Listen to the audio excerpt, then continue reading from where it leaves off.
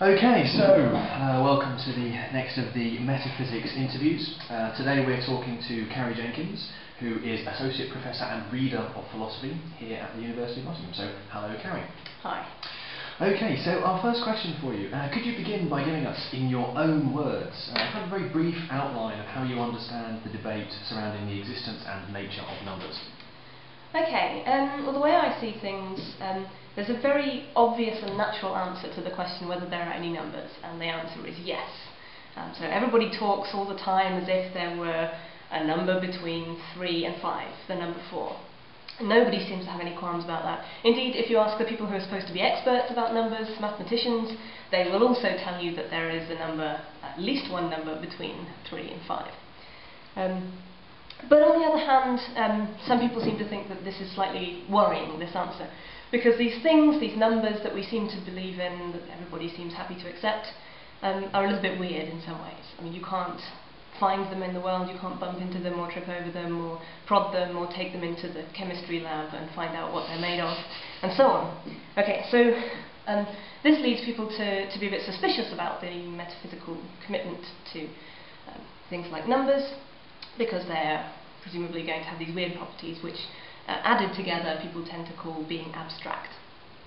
And then either because they are physicalists, right, because they want to say that everything's physical, or they have some other general view that commits them to rejecting objects like these, or because they're just directly suspicious of numbers or abstract objects in general. The people on the other side of this debate want to say that there are no numbers, despite what the natural and apparently expert answer is. Okay, that's great.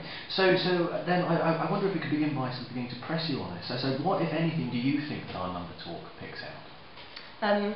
So I'm with the experts and the people on the street saying that there are numbers.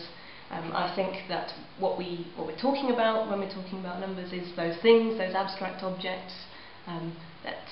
When I say they're abstract, I mean they're not located in space and time, they don't have any causal properties, they don't interact causally with physical things. Nevertheless, I think they exist, and I think when we say that there is a number between 3 and 5, we're talking about the abstract object, the number 4. Okay, that's great, thank you. And why do you take that view? There are two main reasons. One is that I think this is the default view that everybody should take until they've got reasons to reject it. And partly this is because it's what everybody thinks, it's sort of common sense, partly it's because it's what the experts think, mathematicians think. So it's partly that, but also I think when I do take a more reflective attitude, and I think about the way I conceive of the mathematical facts, if you like, I think about my concepts of the numbers 3 and 5 and the concept of another number between the two of those. Just examining those concepts is enough, I think, to give me a reason to believe in the existence of the number 4. So I think that I can know about the existence of numbers just by examining my concepts. Okay, the reason I think that that works is because I think that when I talk about my concepts of the numbers, I'm not just talking about mental representations that I happen to have. I mean, my concepts are mental representations, that's why I can know about them just by thinking and not by sort of going to the lab and prodding things. But they're not just mental representations, they also are connected to the things that they're representations of. Okay, so in particular, my concept of the number 4, there's a reason why I have a concept with this structure. And a concept which is such that examining it, perhaps in conjunction with others, enables me to know that there is such a thing as the number 4. What I say is that the reason I have that concept is because of how my experience of the world has been up till now. Cut a long story very short, my experience of the world up till now has been such as to make that concept really useful, in fact perhaps indispensable for making sense of my experience. So that concept has proved itself to me in making sense of my experience, so now I can rely on it to learn about the existence of the number 4. Okay, that's great. Thank you very much for that. Okay. So, could you then tell us a little bit about what you think the biggest problem that this kind of view faces, and maybe how you do, or how you'd be tempted to try and respond to that problem? Well, it depends exactly what you mean by this type of view. So, I mean, if you just mean the view that numbers exist and are abstract objects, then a usual objection is that there's no explanation of how epistemologically we can deal with that fact. I mean, how could we have knowledge of these abstract objects? And my answer to that consists in the kind of epistemological story that I was just spelling out. Okay. So if we were to impress you on that specific view? Right. So if you mean by my view all this epistemological stuff as well. Well, I mean, there are several points at which one can worry about this. Let me just pick one. So when I talk about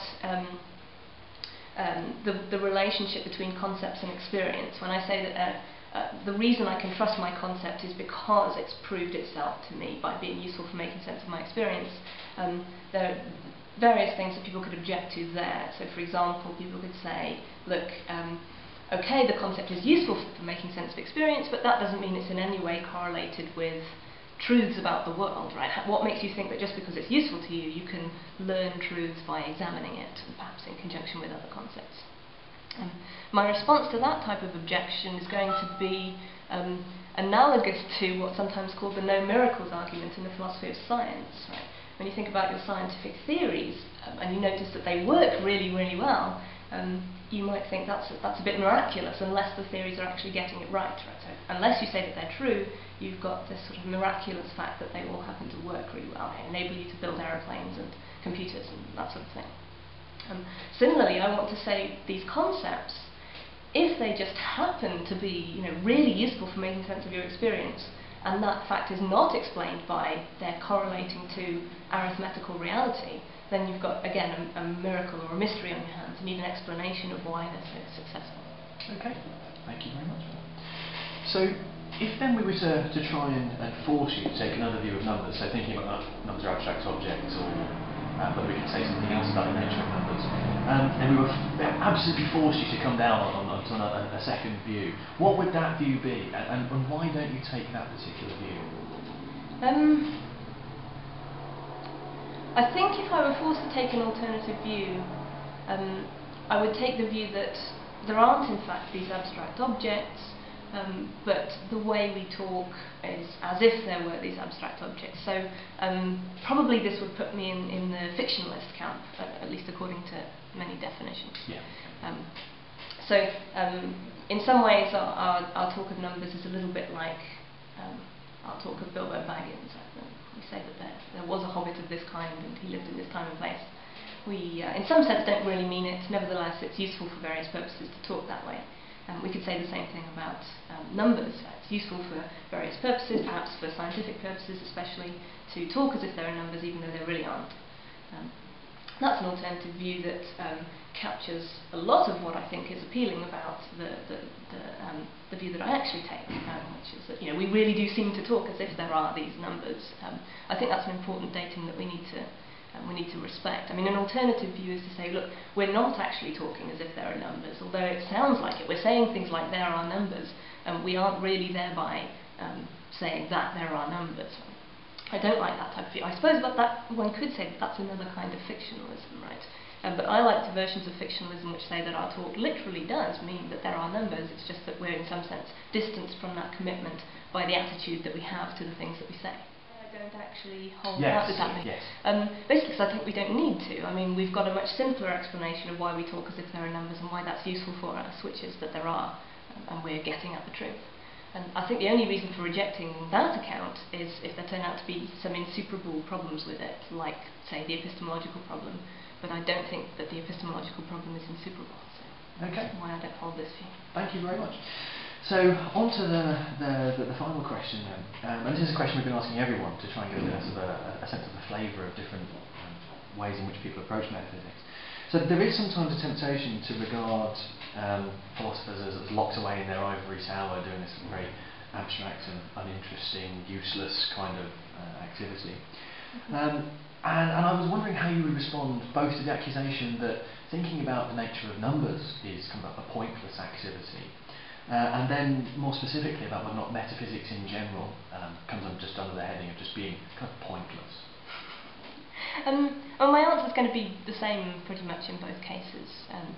And it's going to depend a little bit on what exactly you mean by pointless, because I think there are some people for whom this kind of activity would be completely pointless, namely people who are just not interested in these questions, can't see the value in them for the value, can't see the value in intellectual endeavour for its own sake, and so on. I think for those people, thinking too hard about questions like this is pretty pointless. They're not going to enjoy it, they're not going to get anything out of it. On the other hand, I think there are plenty of people who do see the value in this, for those people, the point of doing this stuff is that it provides them with a source of a great depth of understanding of the world that they live in and themselves, which is not only a good thing in its own right, it's also just a very enjoyable activity. And I think it's something that people value just intrinsically and for its own sake. Okay, that's great. Right, well, thank you for taking the time to talk to us today. No problem.